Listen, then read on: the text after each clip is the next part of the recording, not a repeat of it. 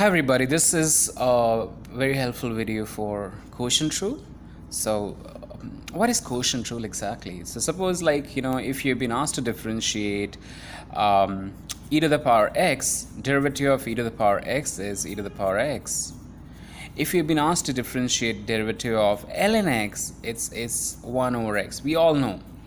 But if you've been asked to differentiate derivative of e to the power x over ln x, now how do we do this kind of question? So when you have been given in calculus, when you've been given division of two functions and you want to find out the derivative of that function, for example, y equals to e to the power x over ln x, then find dy by dx.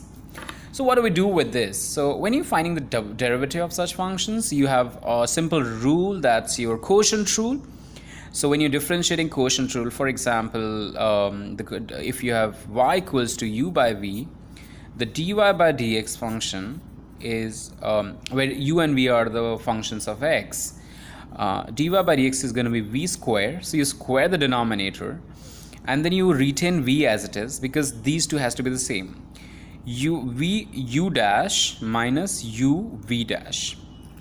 So if you change the order, your answer is going to be wrong, so be careful. So v and v, remember this is v square and this is v. So if you want to differentiate, let's say y equals to e to the power x over ln x. Now consider this as u and consider this as v. Now u dash is going to be e to the power x and v dash is going to be 1 over x. So now apply put in the formula. So dy by dx is going to be, what I'm going to do is I'm going to put the value. So v is going to come here, then e to the power x is going to be here. So at different places you put the values. So my formula finally it's going to be, final value is going to be, v is going to be, first you put ln x the whole square, because I required v square out here. V is your ln x. And then you maintain v as it is, ln x. You can see I have kept the same thing out here, into e to the power x, but that's derivative of e to the power x, minus e to the power x as it is into 1 over x.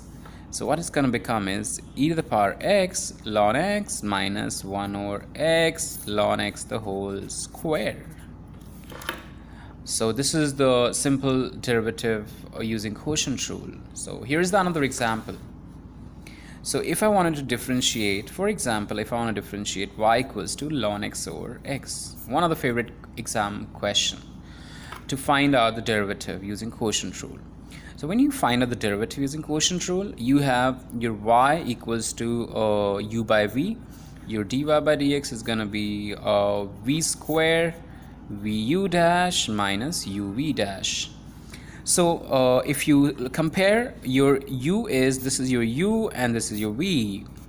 So if you want to pause this video and try on your own, you can try in a minute.